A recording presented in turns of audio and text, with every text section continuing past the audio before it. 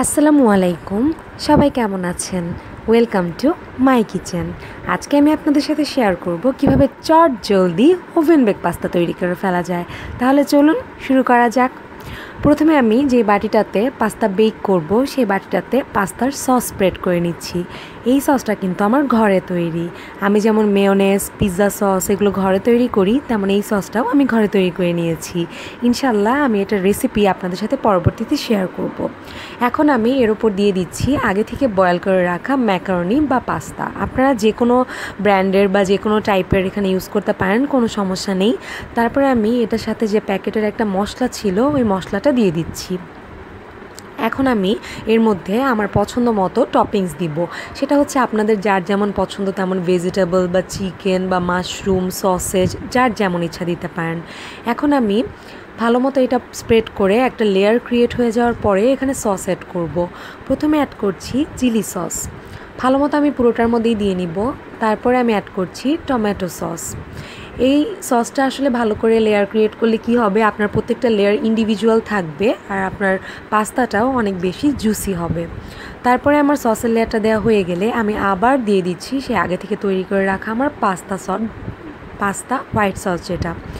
এই সসটা কিন্তু আমি আবার সেকেন্ড লেয়ারেও পুরোটাতে ভালো মতো ঢেকে বেশি করে দিয়ে দিব।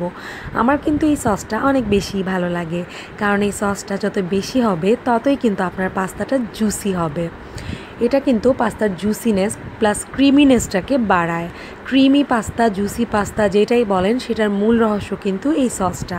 তাই আমি এটার ভিডিও আপনাদের সাথে অবশ্যই শেয়ার করব ইনশাআল্লাহ পরবর্তীতে। এই লেয়ারটা হয়ে গেলে আবার আমি আগের মতো এখানে আগে থেকে বয়েল করে রাখা ম্যাকারনি বা পাস্তা দিয়ে দিচ্ছি। এটাও আমি মোটামুটি আমি যতটুকু চাচ্ছি সেভাবে স্প্রেড করে নিব। তারপর স্প্রেড করা হয়ে গেলে মানে আগের মতোই আমি এখানে ভেজিটেবল বা চিকেন বা যেরকম টপিংস চাই ওই টপিংসের লেয়ারটা দিয়ে দিব।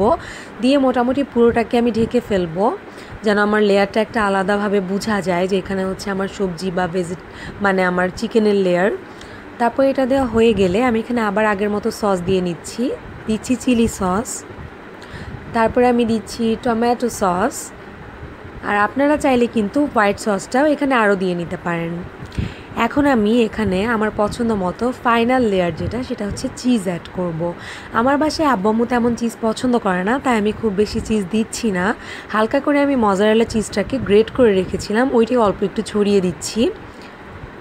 মেইনলি পাস্তার যে লেয়ারগুলো আমি আলাদা করে দিয়েছি এগুলোই কিন্তু টেস্টটাকে বাড়াবে। তারপরে আমি উপর থেকে আবার সেই মশলাটা দিয়ে এটাকে ওভেন বেক করার জন্য দিয়ে দিলাম।